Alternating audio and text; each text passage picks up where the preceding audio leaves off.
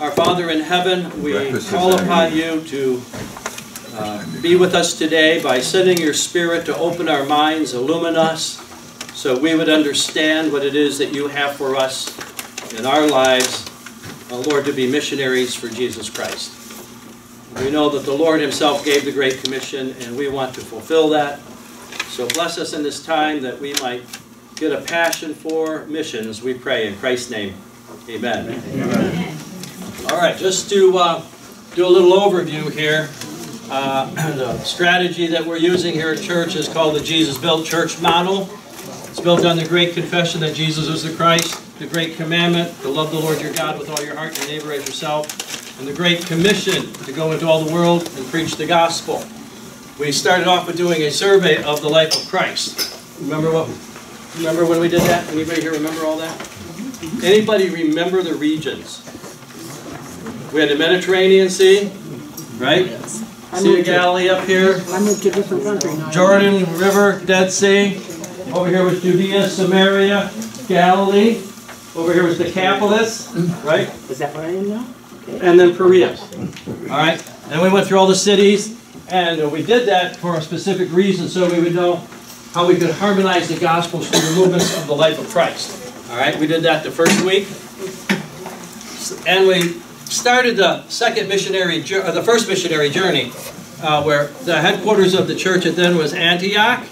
And I'm not going to go through all of these, but they went out to Cyprus, crossed back up into Turkey. There was two Antiochs, Antioch here and Antioch Pisidian, Antioch, Iconium, Lystra, Derbe. And then, but when they got this far, John Mark left them. And so it's just Paul and Barnabas on the first missionary journey. After they'd made it all the way to Derbe, they went back to Lystra, Iconium, and then back to Antioch, Mysia. Then they came back to Antioch, and the first missionary journey was over. Boy, I summarized that one real fast. Cool. Second missionary journey, we learned last time that there was it started with a big disagreement. Anybody remember what it was about? John Mark. Yeah. Barnabas wanted to take John Mark. Paul said, no way. He deserted. So the two split, and now we got two missionaries. You know, there were more missionaries. Most of the disciples went somewhere. Thomas went somewhere, you know, Andrew. They all scattered, so that the gospel is going in all kinds of directions. But the biblical record only records for us, in an inspired record of the history, that Barnabas went to Cyprus. We don't know where he went after that, in an inspired record. The inspired record focuses on Paul, because Paul goes up through Syria, Cilicia, and then he backtracked. It just says he went through Galatia and Phrygia. I'm assuming, because it said that he was ministering to the churches, or he was, you know, working with the saints there, strengthening them in their faith and encouraging them, that he went back through the churches. Then it says also he went through part of Phrygia and Galatia, and then he was forbidden to go into Bithynia, and so he winds up over just an area of Troas. I get my dots off the map. I'm sorry about that. Okay, I don't know what happened. My computer, I had it this morning trying to get everything back in the right place, and I missed some. But from Troas, they go up, and the first stop that they're making actually in Europe for a convert. Whoops, I'm sorry, clicked the wrong way. The first one, they have the first convert at a place called Philippi. The first European convert. And I was mentioning last time, he wanted to go to Bithynia, which would have probably led him in a different direction, but we get a convert in Europe, and Christianity goes to Europe. From Europe, you get the great missionary movement in Great Britain that brings the gospel to good old USA. The USA becomes a great citadel of missions in the 19th century. We'll talk about that a little later on. But anyway, they're up a gal by the name of Lydia, but she's from Thyatira, which is right probably where her cheek is on the map. But she's living in Philippi, and Philippi is a Roman settlement town. And oh, I'm going the wrong way again. Sorry about that. I do that every now and then. Remember, there was the girl that was possessed with a demon, and she was shouting that there was a way of salvation. Paul said, "Come out of her." and then because she was great financial gain, caused all kinds of problem, and then that Paul gets thrown into jail. Paul and Silas are in jail. They're singing a midnight hour. Remember that? And the doors are open. He's going to kill himself. But the call goes out, believe on the Lord Jesus Christ and you will be saved. All right? So it's to this Philippi, these people, when you read, you get the book of Philippians, when you're reading that, from the book of Acts, we can find who the people are that he's writing to. Isn't that pretty cool?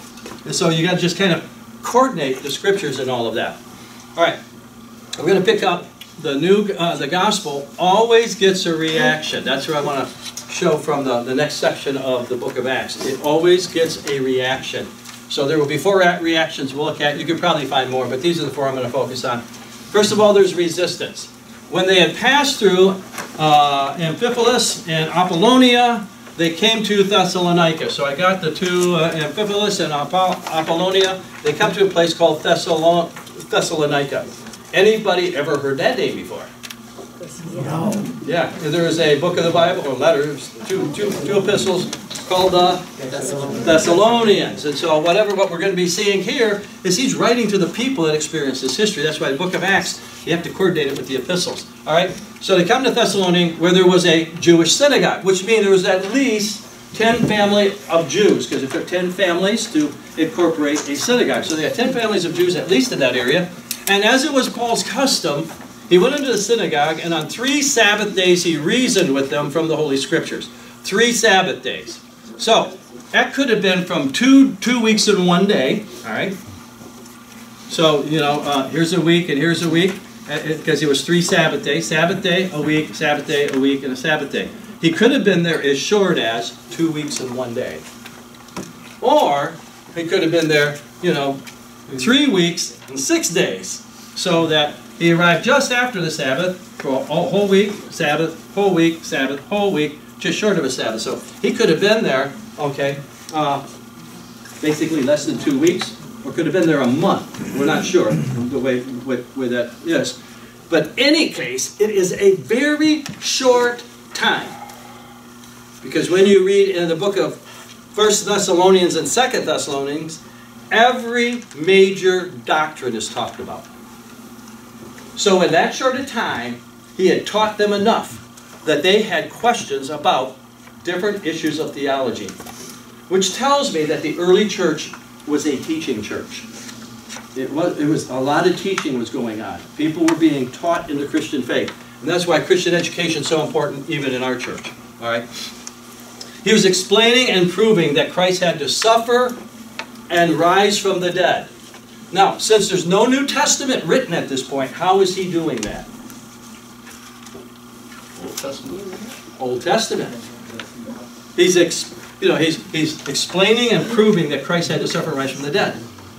So I think he's going to places like Isaiah 53, all right, where it talks about the suffering servant, and people are coming to know the Lord because he's reasoning and explaining that. And it says, this Jesus that I am proclaiming to you is the Christ, he said.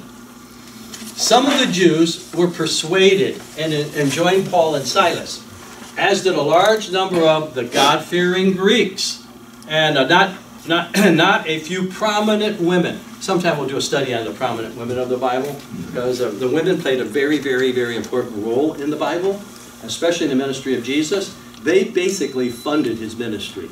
You can find that in the Gospels, okay? But anyway, there's a prominent women here, and but the Jews were jealous. Paul's having success. People are coming over and accepting Christ and getting saved. And so, welcome back. How was it? All right, I got a lesson going on. So keep the noise. Oh, you're sleeping already. All right, that'll help keep the noise down. So he's having great success, but the Jews were jealous, so they rounded up some bad characters from the marketplace. They formed a mob and started a riot in the city, and they rushed on Jason's house in search of Paul and Silas in order to bring them out to the crowd. This is bad news going on. You know, you got a good thing going, and there's always some bad apple messes the whole thing up. These men who have, this is what they're saying, the crowd is saying, these men have caused trouble all over the world and now have come here. all over the world. Would we exaggerate things? Yeah. All over the world. And Jason has welcomed them into his house, and they are defying Caesar's decree, saying that there's another king, one called Jesus. Whoa, now, this is... Caesar was king, and you're saying there's another king? Oh my goodness. And we do believe Jesus is king, isn't he? King Jesus. And so we got this conflict going on very early on. It's of a political nature. Has politics ever been contentious before? Is it still? Yeah, it sure is. When they heard this, the crowd and the city officials were thrown into a turmoil, and they made Jason and the others post bond and let them go. As soon as it was night, the brothers sent Paul and Silas away to Berea. 3 weeks at Thessalonica, or at least 3 Sabbaths, okay, maybe a month, maybe a little less. And so they've already got to go on the move. It is not uncommon for us to get information back from missionaries where there is problems. That should be normal. It was back then, it's going to be normal now. I don't know what problem our missionary, the goods, are going to have. They're going to encounter, but they will encounter problems. Because when you're doing a good work, our adversary, the devil, doesn't just sit on his hands. He opposes that, and that's what's been going on. So they flee to Berea. I love Berea. You know why I love Berea? Because I grew up in the Berean Baptist Church. My Sunday school teacher, when I was in the 3rd grade, Mr. Robinson, worked for the Detroit Free Press. And one of his jobs was proofreading the newspaper before it was actually went through all the press. And so he was a speed reader. And I can remember in class, he would say, I know it's in Acts somewhere, and he would just take his finger and run down the page and flip the page. And there it is, and he'd read the verse. He could read with comprehension faster than I could stroke my hand down the pages. Jeez. I was so impressed by him. But he's the one that explained to me what it meant to be a Berean. And here's what it means to be a Berean, okay? On arriving there, they went to the Jewish synagogue. First stop, always to check in with the Jews. And it says, now the Bereans were more noble. It says more noble character. The word character is added into the translation. It's just simply they were more noble than those in Thessalonica. So they were more noble. We assume that it was character. Some think there was a nobility of character.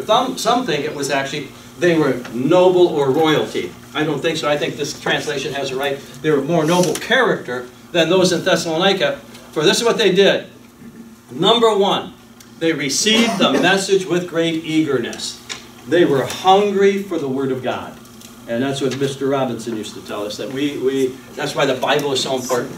And it says, they received the message with great eagerness. And then secondly, they examined the Scriptures every day. This is daily Bible study. They are more noble in character because they receive the Word of God and they examine it every day. The word for examine is a legal term. It would be to do a legal scrutinizing of something to see what exactly technically it says. So they were being very technical about the Scriptures every to this day to see if what Paul said was true. And so we were taught in the 3rd grade you had the right to question what the preacher was preaching by looking it up in the Bible for yourself. And so it was very important in Berean Baptist Church that everybody carried their Bibles to church, because you were to examine and see, is that really what the Bible says? You're not taking it from the man, you want to take it from God. And so it was really important to bring your Bible and check to see what is there. Bible memorization was really big. You probably noticed, I know a few verses, right? It started as a child, where Bible memorization was really an important part, being able to cross-reference what was being said. Goes on and said, many of the Jews believed. Because of this, they believed not on an emotional impulse, but they believed rationally, intellectually, as well as from their heart, as did a number of prominent Greek women and many of the Greek men. When the Jews at Thessalonica, back here, heard that they had gone to Berea, and they were preaching the word there, they went there too and stirred up the crowd, so that the brothers immediately sent Paul to the coast, but Silas and Timothy stayed at Berea. Apparently Paul was the agitator, because Paul was the main preacher. And so he leaves 2 behind, and then he makes his trek down. The men who escorted him brought him down to Athens. And so we got the Apostle Paul going down to Athens, and he left instructions for Silas and Timothy to join him as soon as possible. While Paul was waiting for them in Athens, he was greatly distressed to see that the city was full of idols. Man, he is at the heart of idolatry. Anybody ever read any Greek mythology? Yeah. Could you name some of the Greek gods? Zeus, Apollo. Go on. There's a whole bunch of them. I mean, there's a whole pantheon. They even covered the unknown God. He's finding idols everywhere. And so he went to the synagogue. There's a synagogue there. There's more than 10 Jewish families there. He reasoned in the synagogue as well as in the marketplace. Paul is vocal everywhere he goes. A group of Epicureans and Stoic philosophers, secular philosophers they would call those ancient philosophers, they began to dispute with him. Some of them asked him, "What is this babbler trying to say?" All right. Others, he seems to be advocating a foreign gods. Okay, so they're not sure what Paul's talking about here. So as a result, they said this because Paul was preaching the good news about Jesus and the resurrection. About Jesus, that he rose from the dead. Then they took him and brought him to the meeting of the Areopagus. That's not right. I'm not saying it right. Areopagus. They took him to the Areopagus, where this is the mountain. This mountain is the Areopagus. It's still there today. All right, and where they said to him, now this is at the mountain. I'm not sure if it was on top of it or at the base of it. But they held like the civil courts there. And all the philosophers, the wise people, the legal people, they would meet at the base of it. So they took him there. And they said, "May we know what this new teaching is that you are presenting?" So he's there with the philosophers, and they're wanting to know what he's teaching. "You are bringing some strange ideas to our ears, and we want to hear what they mean." Then Paul said to them, now, this is a sermon of Paul. So maybe I should do this again. All right, the sermon of Paul. "Men of Athens, I see in every way you are very religious. For as I was walking around and looked carefully at the objects of your worship, I even found an altar with this inscription, 'To an unknown God.'" It was like, in case we missed, got a little insurance plan here. In case we missed the right God, the unknown one out there. Okay, now, what you worship as something unknown, I am going to proclaim to you. He leverages that. Okay? Every day there are opportunities for us in people's lives. Something happens that if we were like Paul, we would leverage that to talk to them about the Lord Jesus Christ. I'll bet we miss dozens of them every day. We're not as finely tuned in. So one day I'm at work. Ladies work. I was working for a company called Syncom. Ladies at the photocopy machine, and all of a sudden I heard her say, "Oh, Jesus." And I looked at her and said, "Oh, I know him." She looked at me. She said, "Well," a little embarrassed, "I do too." And so then I started talking to her about, "Yeah, I'm a Christian, I know Jesus." She said, "Well, yeah." She said, "Maybe I should have said that as a prayer. Dear Jesus." But everyday opportunities, doors of opportunity open themselves to us. He leverages the fact, going to, "Oh, the unknown God. I know the God you don't know." All right? So one day when I was doing door-to-door visitation in Philadelphia for the church, I come to a house and the guy says to me, "I'm an agnostic." I said, "Oh, great, I'd love to talk to you." He says, "What do you mean?" "I'm an agnostic." I said, "Yeah, agnostic. Means no. Gnostic means knowledge. You don't know, I do know. Let me tell you what I know so you can know too." Great. Of course, he didn't let me tell him anyway. Close the door. Because he didn't want to know. Okay, he didn't want to know. And so these people, obviously, they want to know. Come on in. Come on in. Anybody else on this? And obviously, they want to know because they got an altar to the unknown God. So Paul's leveraging that. Say, "Okay, I got what you need to know." The God who made the world and everything in it. He starts with creation. That's where Paul started earlier. We went through the one sermon. He starts with going back to creation. God is the creator. I want to tell you who God is. God is the creator. Let me go back up. I was just going to read his sermon. It is the Lord of heaven and earth that does not live in a temple built with hands. And he is not served by human hands as if he needed anything. He's a self-sufficient God. Because he himself gives all men life. He's a life-giving God. And breath and everything else. He's responsible for everything, this God. Oh, there comes our verse. The second thing he talks about, here's our verse. Everybody help me with it. Okay, we can read it together. From one man he made every nation of men, that they should inhabit the whole earth. And he determined the time set for them and the exact places where they should live. It's right out of his sermon. He's speaking to those who don't know God. And he's telling them, I know God. He's the God who is the creator. He made everybody. But he's also a God of providence. He's determined. There's no accident, Paul saying, that I'm here right now preaching to you. It was a sign by God. He said God did this so that men would seek him and perhaps reach out to him. I think I got that. Seek him and perhaps reach out to him and find him. He's the creator God. He's in control of everything. And he wants you to reach out to him because he's reachable.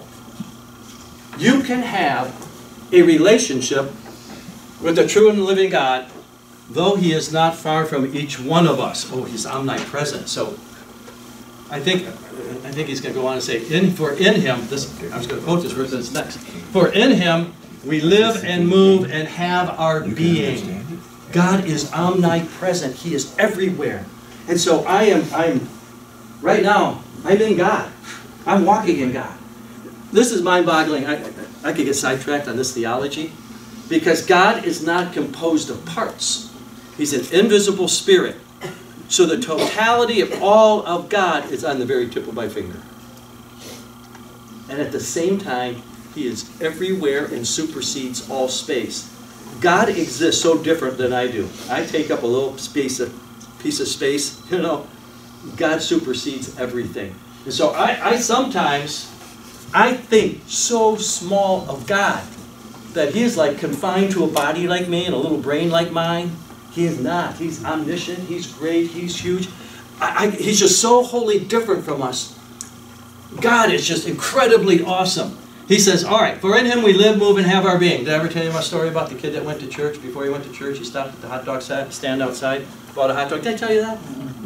And so he ate half the hot dog, and then church was starting, so he put the other hot dog in his pocket and went into church. And the preacher was preaching of all things on that. In him we live, move, and have our being. He's in front of us, he's behind us, he's next to us, he's on the right of us.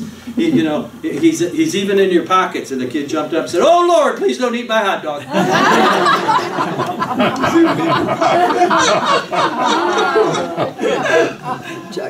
thought that was the funniest joke when I was a kid. I find it still funny. All right. Therefore, since we are God's offspring, as some of your own poets have said, now, I don't know if Paul was versed in the poets of the Greeks or if he saw this along the way in his readings. Because, they got inscriptions on buildings just like we have today. If you were ever in Rome, we've seen the old Roman inscriptions when we were in Italy, and they're on the buildings. As some of your own poets have said, we are his offspring. So he knows that's a quote from one of their poets. Therefore, since we are God's offspring, he's using their language to teach that we are made in the image of God. Isn't that the way first chapter of Genesis says? Okay, God made man and he made him in his own image. He's capitalizing that. He said, therefore, since we are God's offspring, we should not think that the divine being is like gold or silver or stones. No, he's really hit to the heart of what's going on. I saw all your statues. You can't make God, okay? You can't make God because you're the offspring. He's not your offspring. See what he's saying? He's flipping this on them. And he's saying, he's not an image made by the hands of man's designer skills. And so he goes on, in the past, God overlooked such ignorance. But now he commands all people everywhere to repent. For he has set a date by which he will judge. Oh, I got here. Now he commands all men everywhere to repent. For now he set a date that he will judge the world with justice. He's the creator, God of providence, he's reachable, but he's also your judge. One day we are all going to stand before God. All of us. He's your judge. He will judge the world with justice by the man he has appointed. He has given proof of this to all men by raising him from the dead. He touches on raising Jesus from the dead, so he brings us all to Jesus. See what he's doing? From creation, providence, he's reachable. You're going to be judged by God for your sins. You need Jesus the Savior. That's basically the flow. Okay? And that's what he's doing. You're raising him from the dead. As soon as he talks about resurrection, when they heard about this, the resurrection from the dead, the reaction is they ridiculed Paul by sneering. But others said, we want to hear you again on this subject. Not everyone's going to respond positively to my gospel message. You know, the Apostle Paul later writes in Timothy letter, he's trying to encourage a young preacher, I endure all things for the elect's sake, that they may obtain the same salvation with eternal glory. All right? I think that's 2 Timothy 2:10. I endure all things for the elect's sake. This is what Paul's saying. I know God has chosen people out there. I don't know who they are. So I preach to everybody. So that when it's going to land on one that God has chosen, he's going to respond. And when that person responds, that takes it off. I can't get anybody else saved. God does the saving. So I speak to everybody, and I have this assurance that there will be some who will respond. Here we have some who will want to hear him again. Others won't want to hear you again. At that, Paul left the council. And a few of them became followers of Paul and believed. Isn't that great?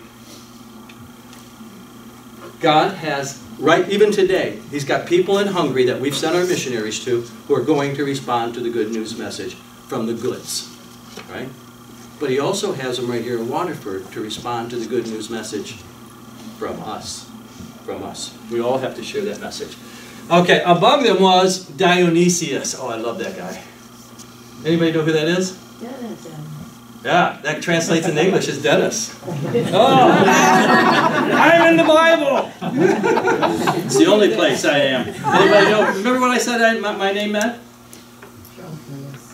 No, it comes from the Greek goddess, actually, a god called Dionysius. Okay, somebody was named after this Greek god. God of wine or something? God of wine and debauchery and drunkenness. That's my name. I said, Mom, what are you thinking? What are you thinking of? I'm the preacher.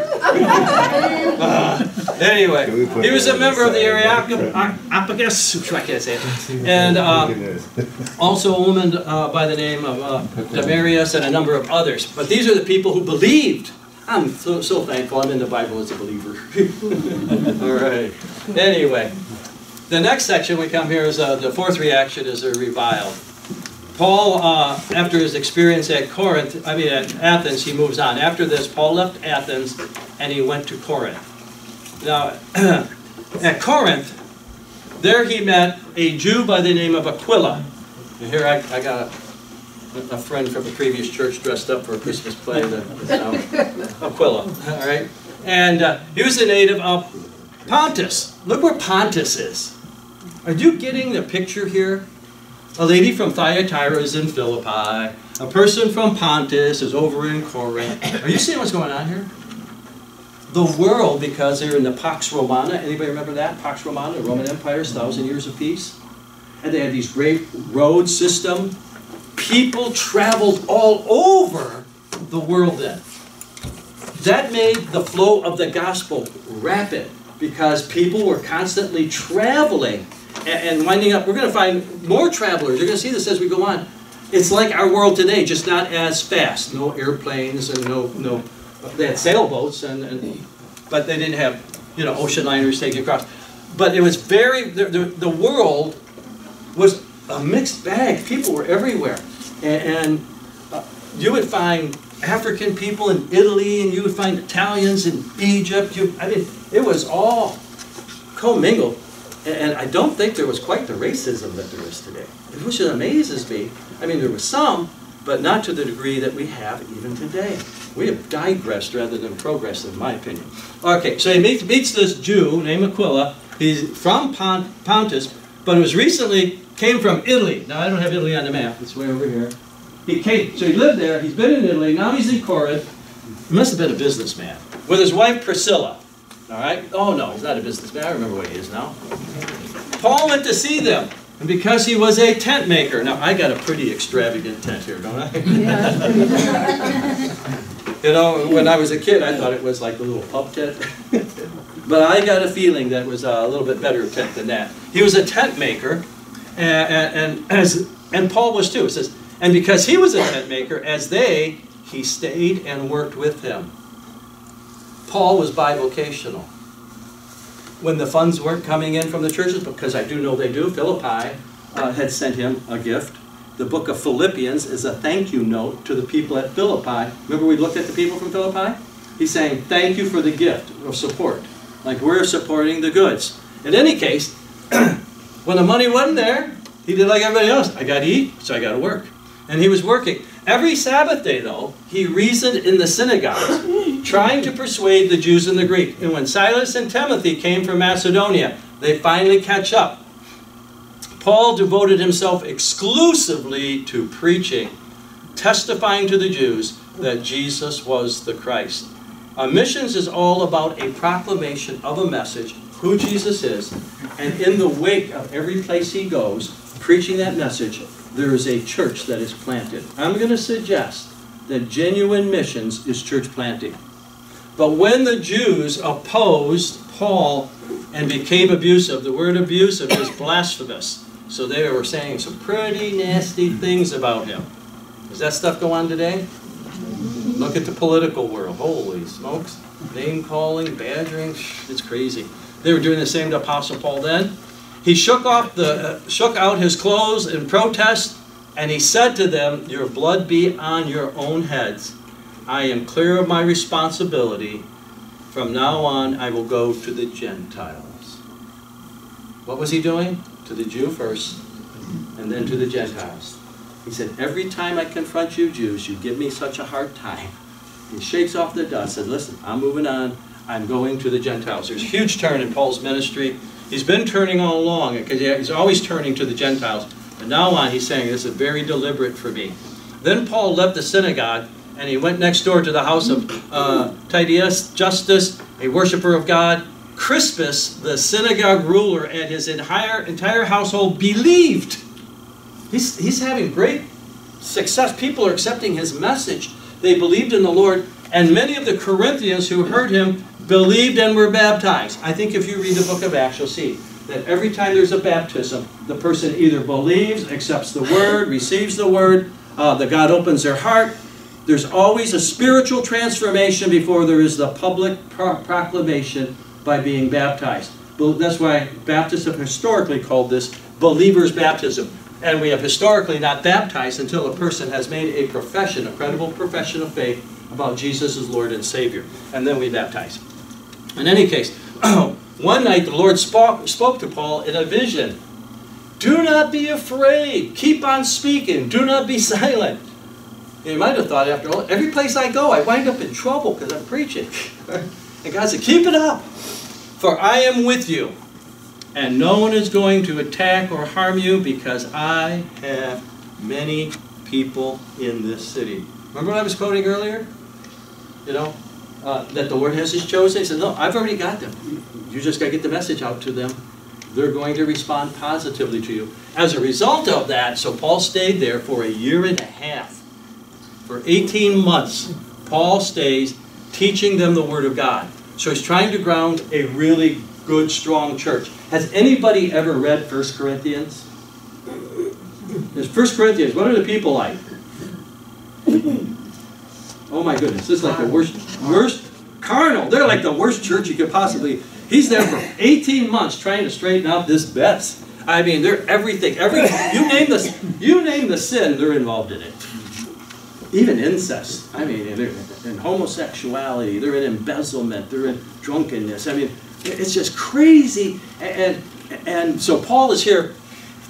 Did you hear my message this morning? It wasn't the elite. He was working with the people who had great sins in their lives, that they would repent and turn from those ways. And there's a passage in 1 Corinthians chapter 6, verse 10.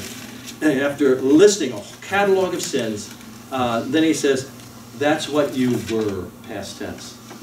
But you are sanctified and you are justified in the name of Jesus. Jesus turned those people's lives around. Did some of them slip back into it? Yeah. Have any of you ever, since you've been a Christian, told a lie? Anybody here not told a lie since I've been a Christian? Oh, no hands went up. You're all guilty. You think that the embezzler didn't have the temptation to embezzle again and maybe slip? Yeah, of course. We're in a process of sanctification. But we are justified. Justified means we're declared righteous. And I'm going to have it. Sanctified means I'm living like it. I'm living like it. And that's what he's there. He's there working with them, the Word of God, teaching at Corinth. All right? While Gallio was a proconsul of Achaia, the Jews made a united attack on Paul and brought him into his court. All right? But he says, it involves questions about words and names of your own law. Settle that matter yourself. I will not be a judge of such thing. So he had them ejected from his court. So they go to the political process of trying to get Paul ejected for what he's preaching. And this guy's saying, that's your own stuff. I'm not getting in the middle of your religious stuff.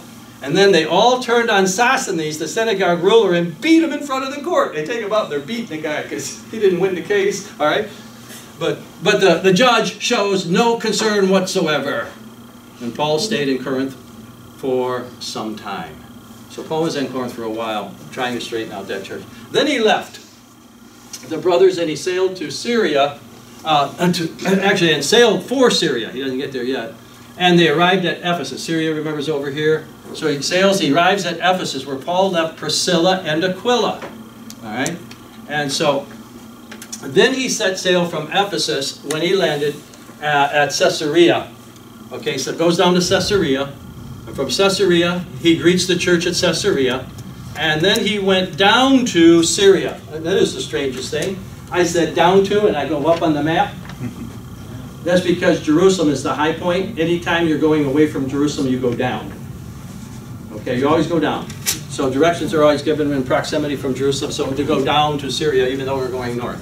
When I was a kid and we go down vacation down in Missouri, they didn't call it downtown, they called it uptown. And I thought that was the strangest thing, because here we go downtown. Down there they talk about going uptown. And it's just confusing to me as a kid. How do you know the difference between uptown and downtown? Because they're always the same thing, the center of town. And so, but then just a different way, the terminology here. In any case, all right, here's the whole picture. Take off, go through Galatia, Phrygia, want to go into Bithynia, says no, go over here. Macedonian man's calling him. He winds up in Philippi, have the early first converts, go to Thessalonica, Berea, from there down to Athens, Corinth, Ephesus, and Caesarea and back. Man, they are really traveling. A missionary on the move. Starting churches. So what are we to think or make of all of this? And I got a few things. Everywhere we go, we are to witness. Everywhere. Everywhere. You know, we're always on the job as Christians.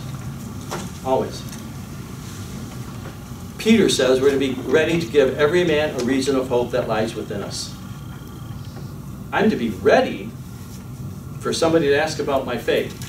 Well, if I don't live it out much, nobody's ever asking. So I live it so people are provoked to ask it. And when they are asking me, then I give a response to it. And that's the way it goes. Everywhere we go, we're witnesses. People will react differently to different ways to you, just like they did to him. Some will resist you, some will receive you, welcome you like the Bereans. Some will ridicule you and despise you, and some will revile you.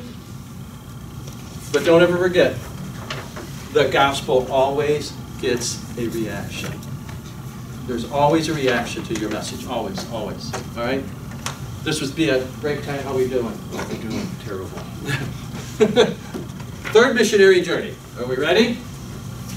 Anybody need a break? No. If you do, just get up and go. We'll go keep on going without you. All right. This is about the message. And he starts off with the inadequate message. After spending some time in Antioch, Paul set out from there. Okay, he's been in Antioch. He sets out from there and he traveled to places throughout the region of Galatia. So he's backtracking through the regions of Galatia. and Phrygia, and he strengthens all the disciples. So we don't know what churches he went to, but I'm assuming he went to the places, backwards, well, it goes Iconium, Lystra, and Derbe, okay? Antioch, Iconium, Lystra, Derbe. Those are I can't say them backwards right now. Okay. But he goes through, I'm assuming he's touched bases with those churches.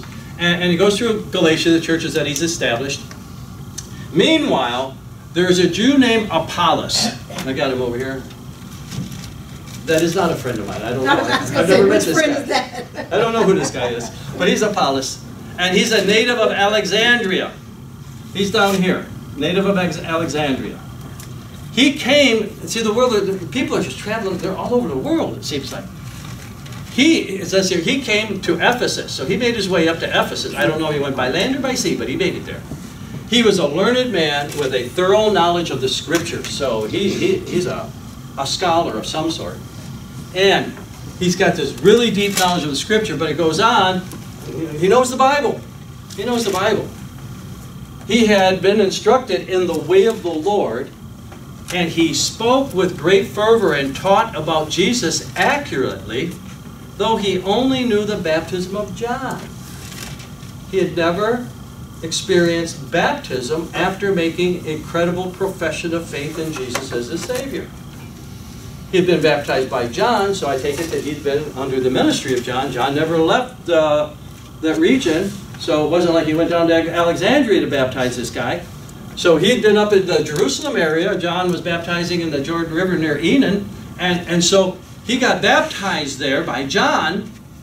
And he knows about Jesus. He's preaching about the way, and he's doing it accurately. But he's never been baptized having become a believer in Jesus. See, Jesus, he's a member of the way. He's accepted Jesus. Jesus is the way. So I made this pathway through palm trees. Jesus said, I'm the way. Okay? And so he'd been taught accurately about Jesus, but he only knows the baptism of John. He began to speak boldly in the synagogue. He goes to the synagogue, he's speaking up about Jesus. When Priscilla and Aquila heard him, they invited him to their home and explained to him the way of God more adequately. He just wants to say, hey, you're wrong on anything, but let me share with you something you're missing. And when Apollos wanted to go to Achaia, the brothers encouraged him and wrote to the disciples there to welcome him on arriving. He was a great help to those by the grace of God. So he takes off and he goes to Achaia, which is where Corinth and Athens are at. Okay? For he vigorously refuted the Jews in public debates, proving from the Scriptures that Jesus was the Christ. Man, he's a powerful preacher. And so, while Apollos was now in Corinth, he introduces him for a reason. Initially, you're going to pick up again with the Apostle Paul. Paul took the road through the interior, and he arrives at Ephesus. So he's been over in Galatia, working with the churches. He makes his way across to Ephesus, and it's at Ephesus there that he found some disciples. And he asked them, did you receive the Holy Spirit when you believed? Good question. And they answered, no, we have not even heard that there is a Holy Spirit. And so he says, then what baptism did you receive? They said, well, John's baptism, they replied. See how he set up the story? Apollos is a great preacher, he's preaching, but they've only been baptized by John. And so now Paul arrives, and he finds out there's people there that have not, the only baptism they know is from John, and they have not received the Holy Spirit. And so Paul says John's baptism was a baptism of repentance. If you begin any of the Gospels, you find John was preaching. Repent, for the kingdom of heaven is at hand. Why? Why were they being baptized? This was a baptism that you were repenting of your sins because the kingdom of heaven, the king, is at hand. And so he told them to believe in the one coming after him, that is Jesus. That's what John's message was. There's one coming after me, he's the Messiah. Believe in him. And so that was the message of John. On hearing this, they were baptized into the name of the Lord Jesus. So Paul preaches that Jesus Christ is the fulfillment of what John was teaching. And so now they're going to be baptized or baptized in the name of Jesus, Father, Son, Holy Spirit. Okay? And then he says, when Paul laid hands on them, the Holy Spirit came on them, and they spoke in tongues and prophesied. And there were about 12 of them in all. Okay, so we have this phenomenon taking place that when they believe in the Lord Jesus Christ as their Savior, not just the Messiah that is to come, even though they've been previously baptized, they are now re-baptized. The hands are laid on them. The Spirit comes. They speak in tongues. Now, tongues is not some kind of gibberish. The word tongues means language. So they began to speak in a foreign language. In Acts chapter 2, when they spoke in the foreign language, every man, and it lists like 8 different locations, heard it in their own language.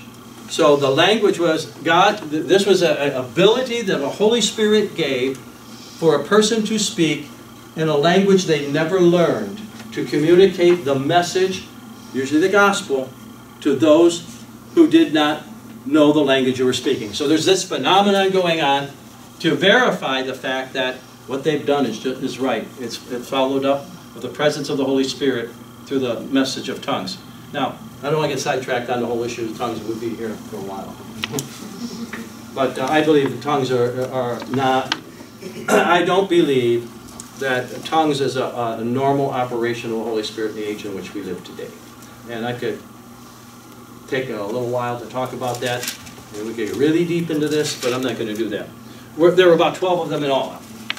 Paul entered the synagogue and spoke boldly there for 3 months, arguing persuasively about the kingdom of God. But some of them became obstinate, and they refused to believe and publicly maligned the way. So Paul left them, and he took the disciples with him, and had discussions daily in the lecture hall of Tyrannus. And then this went on for 2 years. So now he's at Ephesus. Every day he's going down to the local college and he's teaching. He's not getting paid for it. He's just going down teaching. I have a nephew who has a ministry that goes on campus, and he debates with the philosophers about the Christian way. And it's very cool. He'll get on panel discussions and debates with the philosophy department staff at the Glendale Community College, I think is where the one was. And he argues, but he is a philosopher himself, and he pins them down and points out that Jesus Christ is the only one who can answer all the philosophical issues. You have no philosophical basis for morality and all kinds of things. He pins them down with their own arguments and then exposes to them the way. That's exactly, Paul was going into their schools, okay? And he's teaching for 2 years. Paul did this for 2 years. The imposter's message is next. God did extraordinary miracles through Paul. Even handkerchiefs and aprons that had touched him were taken to the sick, and their illnesses were cured, and the evil spirits left them. The apostles seemed to have all the gifts. I don't know how else to explain it. They had them all. They had the gift of healing. They could speak in tongues. They could do it all. But even Paul says he would rather speak in normal language than a tongue any day of the week. In any case, he's doing these miracles. And so that people are getting sick, the illness, and they're being cured, evil spirits are leaving them. Some Jews who were around, who went around driving out evil spirits, tried to invoke the name of Jesus, the Lord Jesus, over those who were demon-possessed. Now these are non-believers. They would say in the name of Jesus, whom Paul preaches, I command you to come out. All right? They're imposters. The 7 sons of Sceva, Jewish chief priests, were doing this. One day the evil spirit answered them. An evil spirit said, Jesus I know, and I know about Paul, but who are you? That would be a scary moment, I think, to me. That an evil spirit is saying, who in the world are you? Then the man who had the evil spirit jumped on them and overpowered them all. He gave them such a beating that they ran out of the house naked and bleeding. Man, this is like wild stuff, don't you think? But who said the Bible's boring? This is pretty cool stuff. When this became known that the Jews and among the Jews and the Greek living in Ephesus, they were all sieged with fear, and the name of the Lord Jesus was held in high honor. When Paul's ministry was really clicking, people really believing, and the name of Jesus is just being exalted. It's just cool stuff going on here. Many of those who believed now came and openly confessed their evil deeds. There's a revival going on. There's repentance taking place. A number who had practiced sorcery, all right, brought their scrolls together and burned them publicly.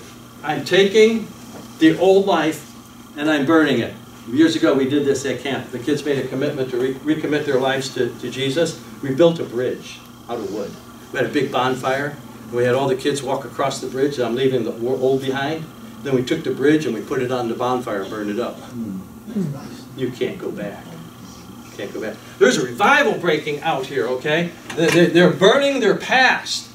And in this way, the word of the Lord spread widely and grew in power. I like that. It's not just the church is not just growing in number of people, but the word is growing in their lives. And their lives are becoming powerful. Powerful. They're powerful Christians. Next is the inoffensive message, also called being politically correct. Okay. After that, all this had happened to Paul. Paul decided to go to Jerusalem, passing through the Macedonia and Achaia, and after that, so he wants. This is his plan. I want to go up back through the churches, and then from there I want to go back to Jerusalem. And he said, then after that, I got to go to Rome. I want to go preach in Rome. I got to go to the headquarters of the greatest empire on the face of the earth. Okay, I got to go preach there. That's his plan. And then it said he sent two of his helpers, Timothy and Erastus, to Macedonia. So he sends them up there. And while he stayed in the province of Asia a little longer. And about that time, there arose a great disturbance about the way.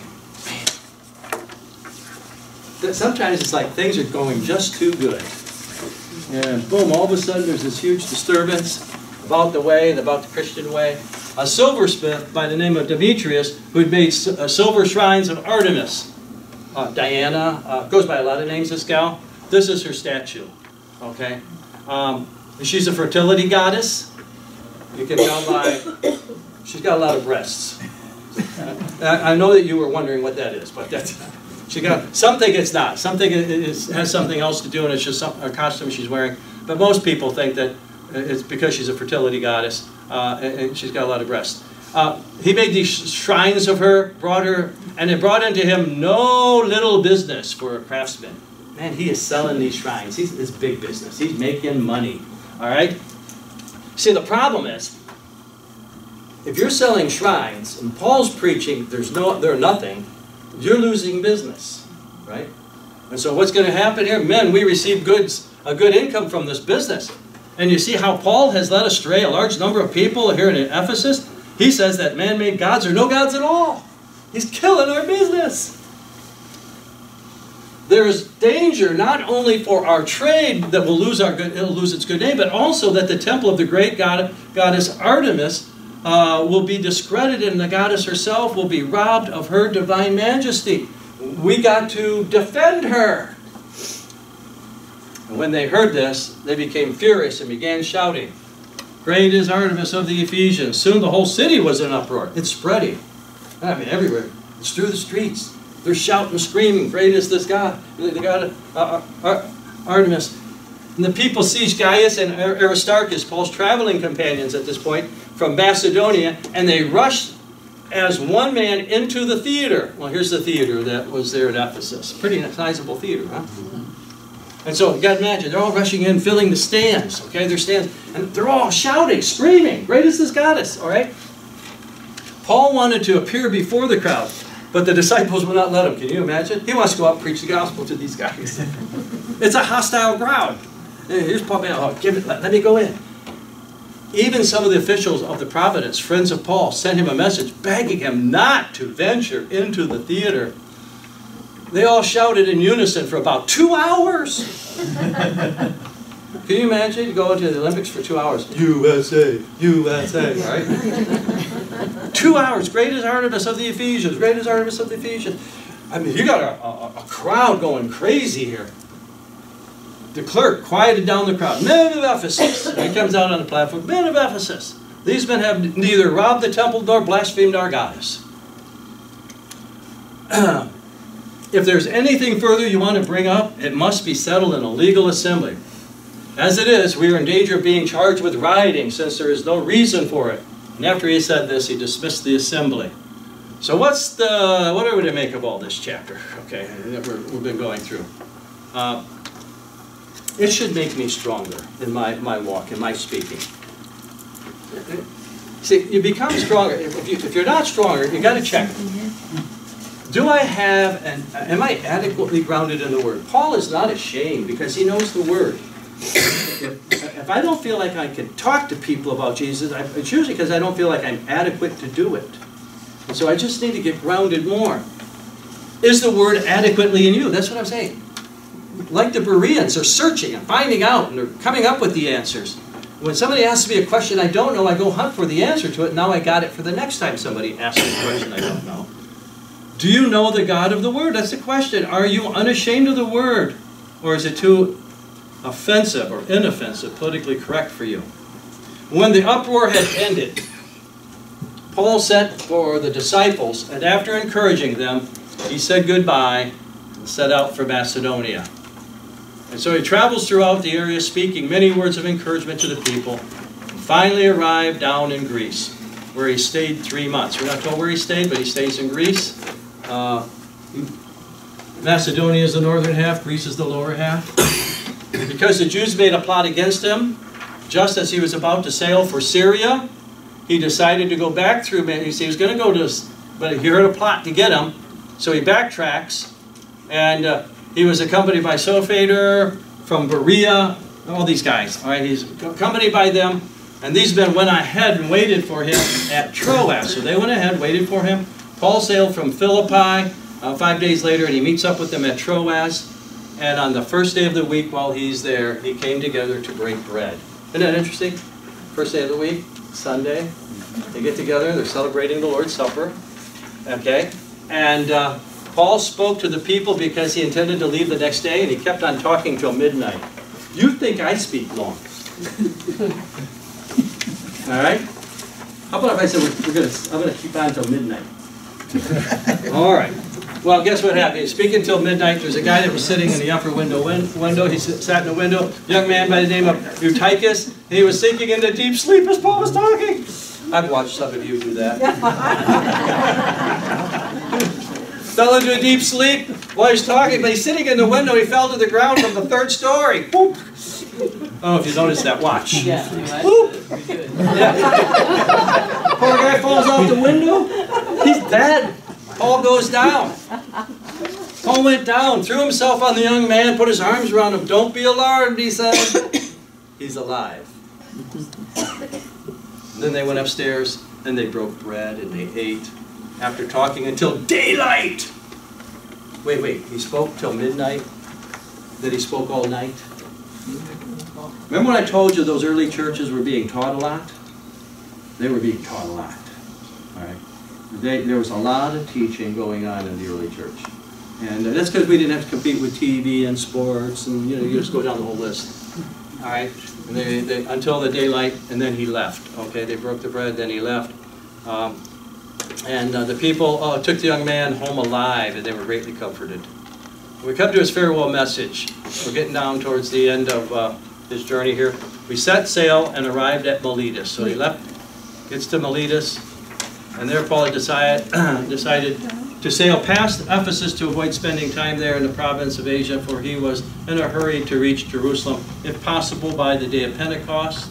From Miletus, Paul sent to the Ephesus, okay, for the elders of the church, and when they arrived, he said to them, you know how I lived the whole time I was with you. From the first day I came to the province of Asia, I served the Lord with great humility and with tears, and although I was severely tested by the plots of the Jews, I got some highlight.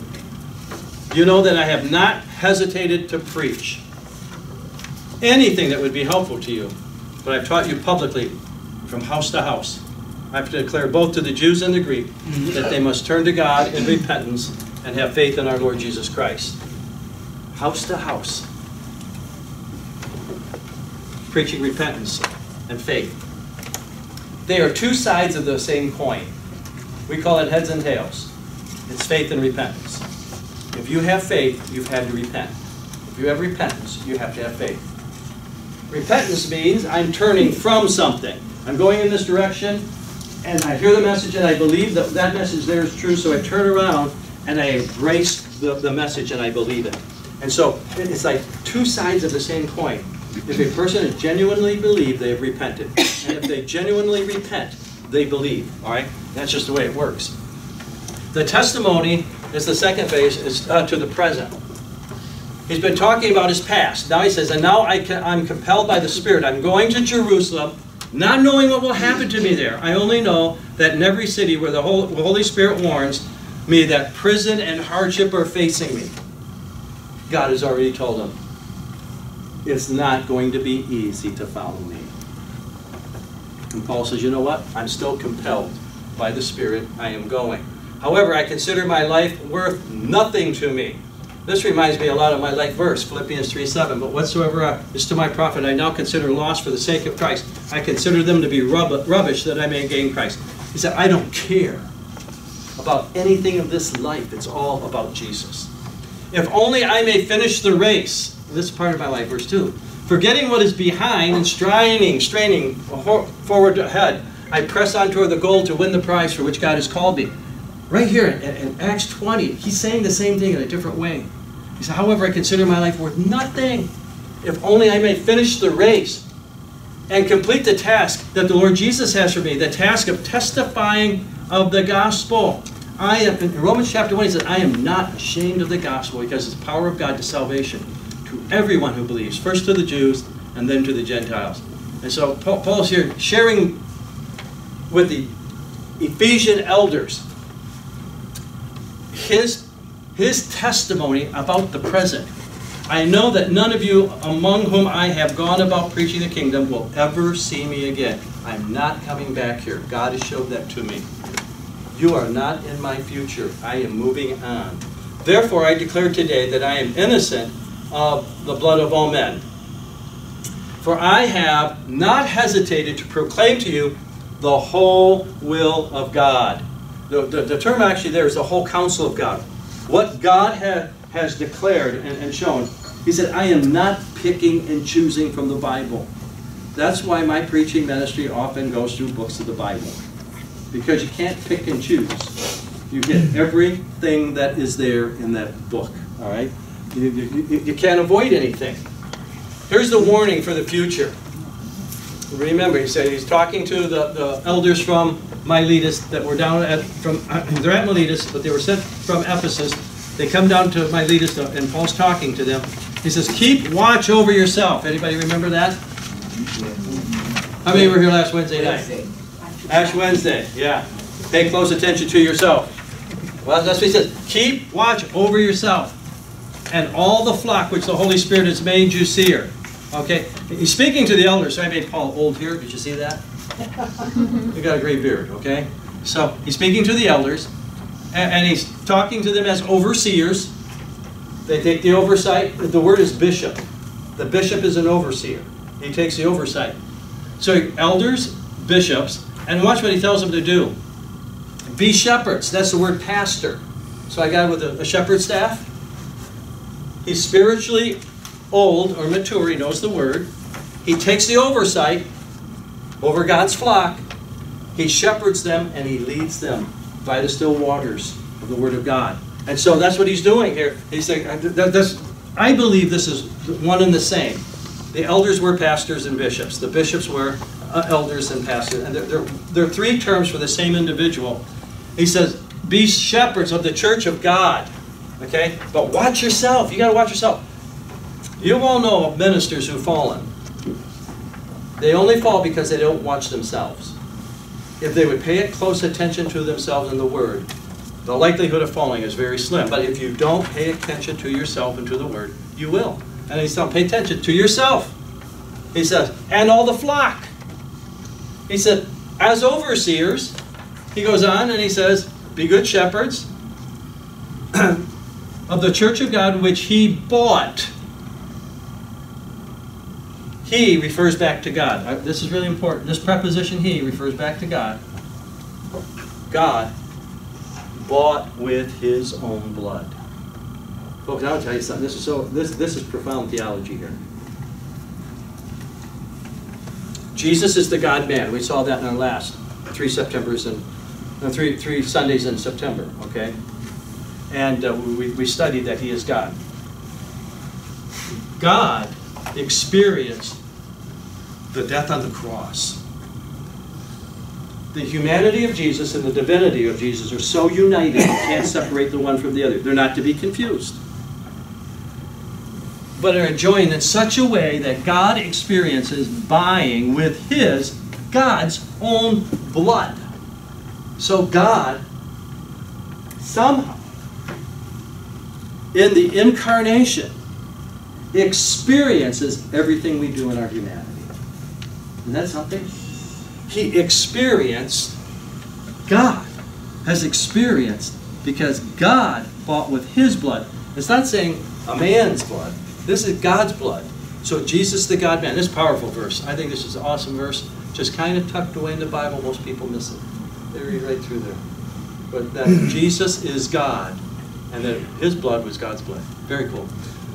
So then it goes on. I know that after I leave, savage wolves will come in. He's talking about people. We will come in among you, and we will not spare the flock. Even from your own number, men will arise, and they will distort the truth. Folks, that's why we are built on the Word of God, the Bible. And if our Constitution contradicts the Bible, guess which one wins? Bible wins. Constitution's got to be changed. If the preacher says something that's not quite right, and then there's the Bible, who's right? The Bible. Yeah, the preacher's wrong. That's just the way it is, okay? And or he said some are going to come along to draw away the disciples after themselves. So be on your guard, and remember that for 3 years I never stopped warning you. That's part of the pastor's job, is to warn you, day and night, with tears. And now I commit you to God and to the word of his grace, which can build you up and give you an inheritance among all those who are sanctified. I have not coveted your money. You know that. I had my own career. He said, everything I did, I showed you that the kind of hard work, that by this kind of hard work that we must help the weak, remembering the words of Lord Jesus, it is more blessed to give than to receive. When all this, he said all this, he knelt down, and they wept and embraced him, they kissed him. What grieved them the most was the statement that they would never see his face again. And then they accompanied him to his ship, and from his ship, he sails back to, I think was that Tyre? After he passed through South, he sailed to Syria. Yeah, he landed at Tyre. And then from Tyre, he's forbidden. He said, he was finding the disciples there. We stayed with them 7 days, though through the Spirit, they urged Paul not to go to Jerusalem. His friends don't get it, that he's got a mission to accomplish. And they said, the Lord's will be done. When he told them he would not be dissuaded, he is going to go. The Lord's will be done, he said. Paul was done. So he arrives at Jerusalem, and we're finishing the third missionary journey. We're going to stop it there. We're not going to get to his last journey. It's a fun journey, though. But you got the notes. You can read it. What I want to say here, though, we followed the path. And he's made his way all the way back, winds up in Jerusalem. At Jerusalem, he's going to have 3 trials between Felix, Festus, and Agrippa. And the trial of Agrippa is very interesting because he says to Paul, as he's preaching the gospel to Agrippa, King Agrippa, he says to him, almost you have persuaded me to become a Christian. Paul said, I wish it were more than almost. I wish it was all in, except for the chains, because he's there as a prisoner. Okay? And everywhere he goes, even in prison, Paul is sharing his faith everywhere he goes. Let me sum this up. We're all on the journey of life, and God has something for every one of us to accomplish. What is it that he wants you to accomplish with the rest of your life? We're living longer. A few years back, I read an article that said if you were living at the time, you have a 50-50 chance of reaching 100. And that would include most of us here, because we were alive when I read that article. You've got a 50-50 chance of living to be at 100. Now you do the math, subtract how old you are between now and then. God is letting you live longer for a reason. What is my mission for the rest of my life? That's the question. The rest of my life. I ask, what is your Jerusalem? You know, what is your Jerusalem? That's where I'm at right now. Remember? We're to be witnesses in Jerusalem, Judea, Samaria, and the rest of the earth. Where's my Jerusalem? You know, for our missionaries that we sent to Budapest, Budapest is now their Jerusalem. I used to be in Muskegon, that was my Jerusalem. Now I'm in Waterford. Waterford's my Jerusalem. What is my mission where I'm at right now?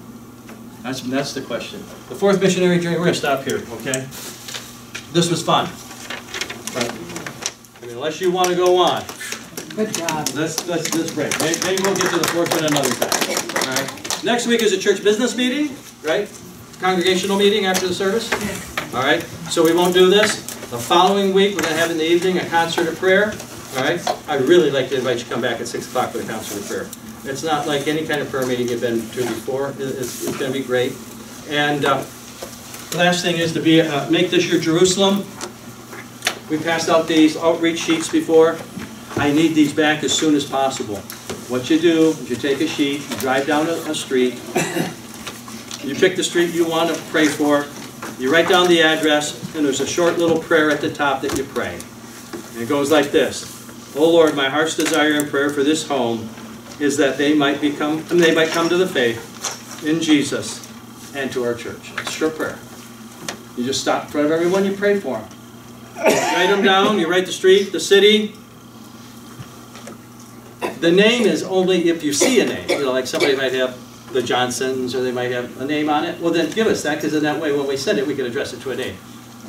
I've only found like one name on my last 30 or so that I did, okay? So you won't find many, but if you do find something like that, put it down. You bring this back to us. We'll make a photocopy so we can begin our processing it and give you your copy back. You can continue to pray over them. Just pray over the sheet. Say, Lord, I pray for every one of these. I'm praying that these people might come to faith in Christ and come to our church. It's very simple.